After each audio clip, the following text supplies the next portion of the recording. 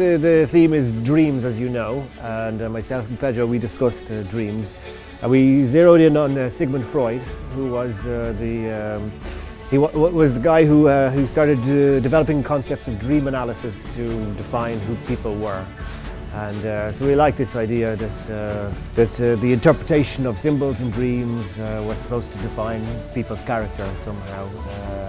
So we have this Sigmund Freud portrait, and he is open, and in between in his mind are all these symbols and images, which I think they are there, but they will be there for people to interpret as they want anyway.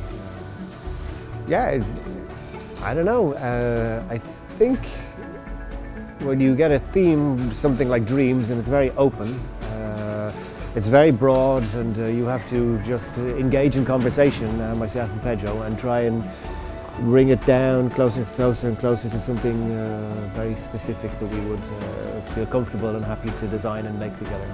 It's a very beautiful place to come to. It's a very nice group of people to work with and work beside. It's also very nice to see how other people work and what they have designed and how they make it. That everyone enjoys themselves and has a good time. So,